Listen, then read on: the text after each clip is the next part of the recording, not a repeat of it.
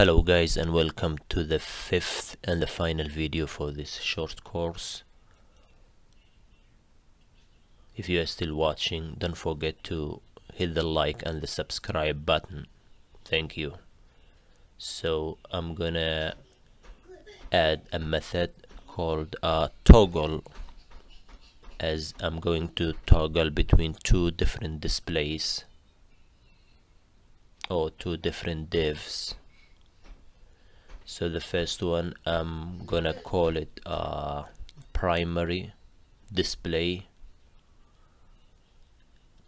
and the second block of div, I'll call it the secondary display.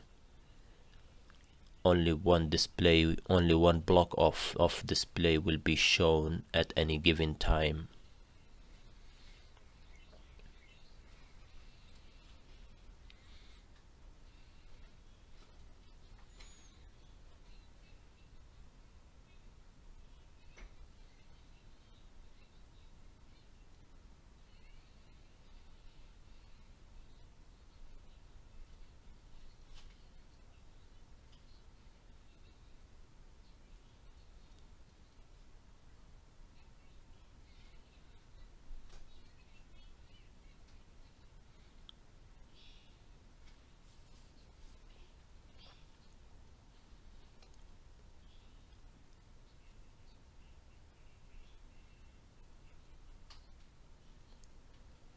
So I'm gonna be looping through the same set of data.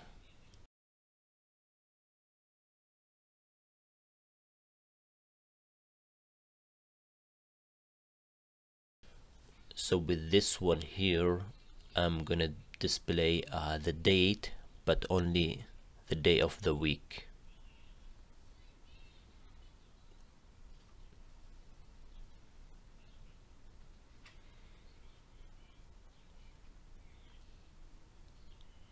And as you guessed, I'm gonna be using the caret icon from the font awesome package that we had installed.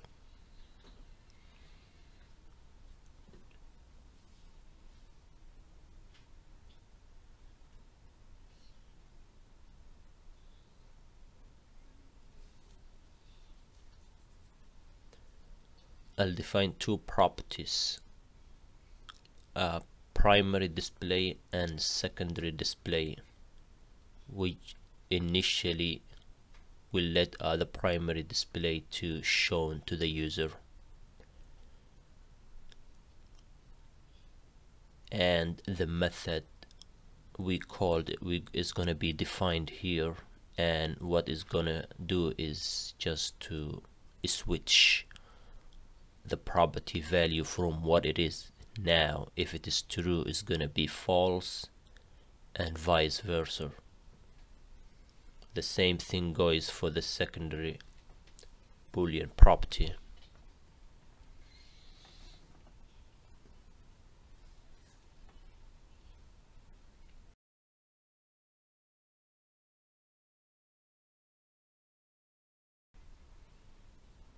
Now if we click here, it should disappear, and we can see the other display just like how we have it here. So now we should be able to click on the days itself.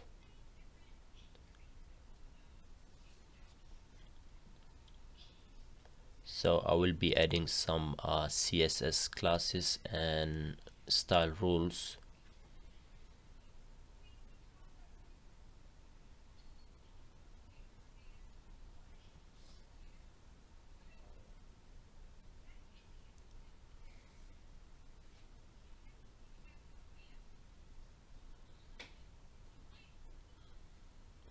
The list is styled to get rid of the bullets that we have,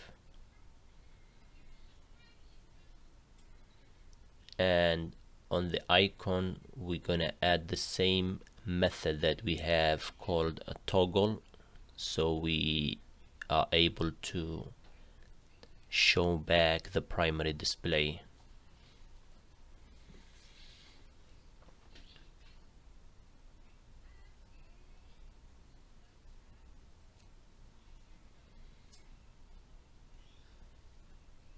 Now we're gonna implement the clicks on the days itself, so we can have the information displayed for that specific day.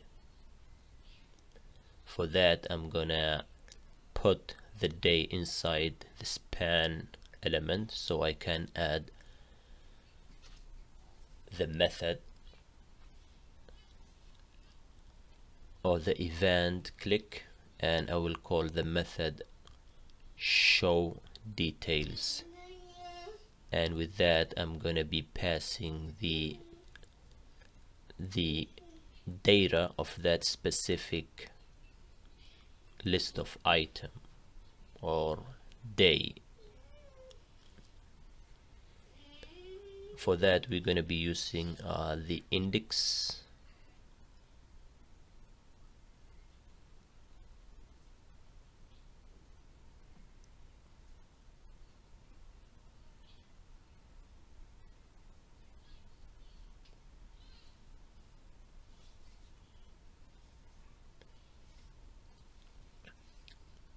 Now the data that we're gonna be receiving will be assigned to a property called forecast details that we are going to display it on our template.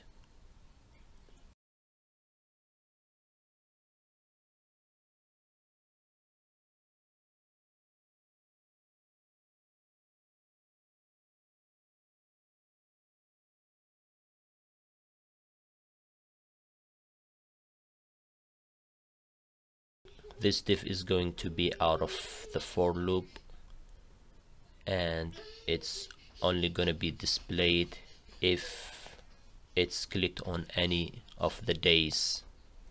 And the only thing that we are going to show is the main temperature. You can add as many information as you like in there.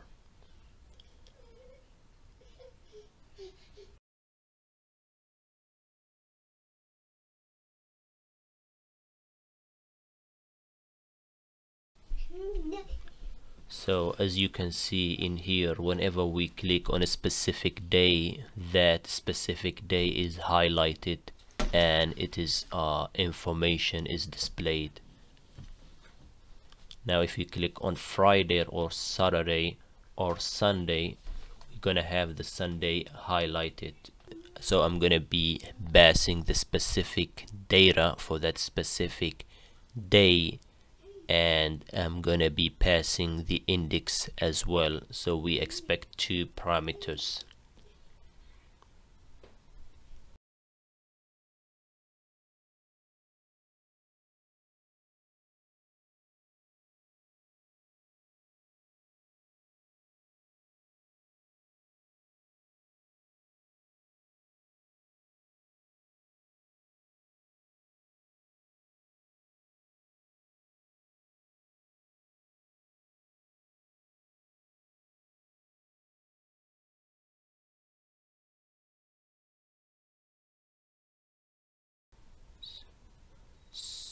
So the forecast details new data will be replaced by whatever we click on, and we are going to define a property called selected index to be assigned to the index that we pass.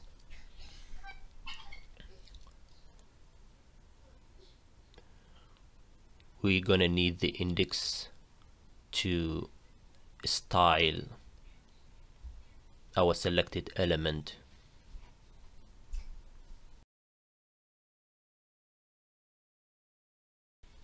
We don't really need anymore the ngF, because the whole div will only be displayed once we clicked on the toggle.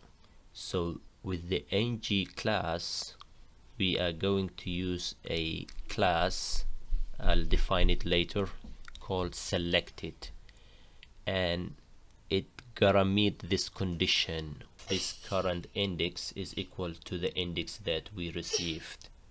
Since we are using the same set of data, the information is going to be similar. The selected class will only have one property, and that is font weight, which is going to be bold.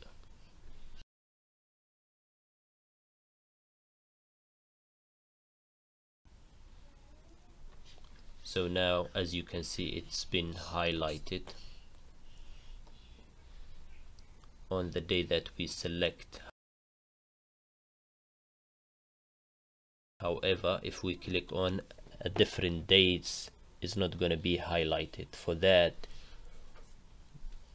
we are going to pass the index on the other method and also change the selected index as well.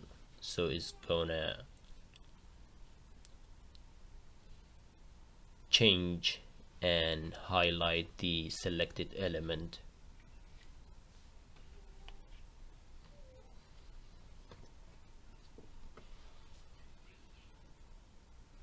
Okay, so that's it for this project.